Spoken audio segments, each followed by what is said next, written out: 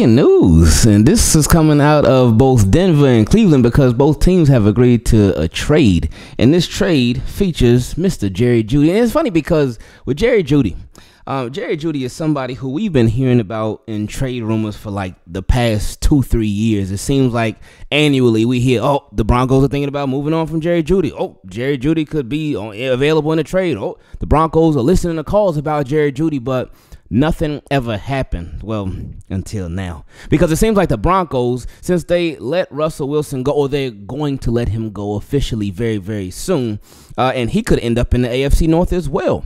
But it seems like they are in a rebuild mode. Russell Wilson's going to be gone. Jerry Jeudy got traded.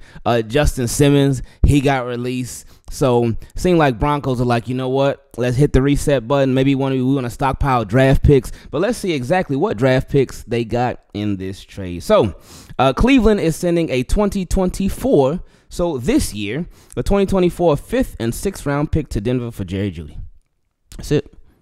Former first-round pick, and I would definitely say Jerry Jeudy as a wide receiver thus far to this point in his career, it has been probably underachieved quite a bit, especially being a first-round pick. I'm sure his expectations for himself were a lot higher, and a lot of it had to do with a lot of different reasons, but now he gets a fresh start in Cleveland. And with Jerry, you got Jerry Jeudy, you got Amari Cooper, so it's like a route-running factory over there.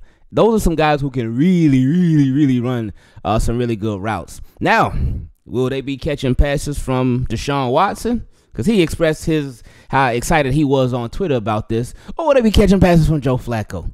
Because Joe Flacco said, hey, he said, oh, Cleveland, that's where I want to go. I want to go back. And I figure, you know what, Joe Flacco, after he went on his magical run last year with the Cleveland Browns that ended in Houston, I thought, oh, yeah, Joe Flacco going to retire. He just going to finally call it quits. But Joe Flacco said, I want to keep playing. But, of course, you got Deshaun Watson, and that's projected to be the Cleveland Browns starter. And would Joe Flacco want to go there to just chill and be a backup? Maybe. Because Flacco might be like, you know what, look, if Cleveland going to cut me a check, I got no problem chilling on the bench. And if I got to play, okay, cool, I'll play. But if I don't got to play, I could cut the check. Oh, yeah, no problem. So we'll see what happens with that. But Jerry Jeudy, this is going to be very, very interesting. I forgot they had Elijah Moore. See, that's why I appreciate these updates from these different football accounts, because they will give you nice reminders of what you forgot. It said updated Browns offense, Deshaun Watson, Nick Chubb. For now, I know there's been a lot of talk that he could possibly be a cap cut, like Joe Mixon with the Bengals could be, because it's expected that Joe Mixon is going to get released. But Nick Chubb, we haven't heard anything about that yet. But updated Browns offense is Deshaun Watson, Nick Chubb, running back Jerome Ford. He was nice too. He filled in for Nick Chubb really good. Amari Cooper, Jerry Jeudy, Elijah Moore.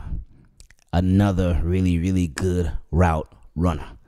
So, yeah, I forgot that they traded for him from the Jets last year from something like dirt cheap. Because, again, Jets were trying to get rid of him. He fell out of favor with them. Their relationship ended on a sour note. They traded him to the Browns. Boom, fresh start. New team, new city, new everything. And then David Njoku. David Njoku, in my opinion, he is one of the more underrated tight ends in the league. When you hear about the top tight ends, you hear about, of course, Travis Kelce. You hear about Mark Andrews, but you don't really hear about David Njoku as one of the top tight ends. And he's nice. David Njoku is nice, and especially as a Ravens fan, having watched him for a very long time and make some annoying plays against our defense from time to time. He's nice though, man. And I know Flacco found an instant connection with him. But now the team is obviously going to go back to Mr. Deshaun Watson. So this is one of the first trades right before the new league year starts come Monday. Actually, it starts on Wednesday, but Monday, that's when we start hearing about, oh, this team agreed to a deal with this player. This team agreed to a deal with that player. That's when the new league tampering starts. The new league year tampering starts. So we will have you covered with everything with that. And it's going to be a very, very fun season, a very, very fun off season. I mean, the off season it started off a little bit slow, but over these past couple of days, it's been picking up a whole lot. So we'll keep you updated on everything. Make sure you subscribe to the channel, turn notifications on so you do not miss not one single video, and leave a like on the video too, because it helps out the channel a ton. I love y'all. I appreciate y'all. And like Jerry Jeudy told the Broncos, I'm out.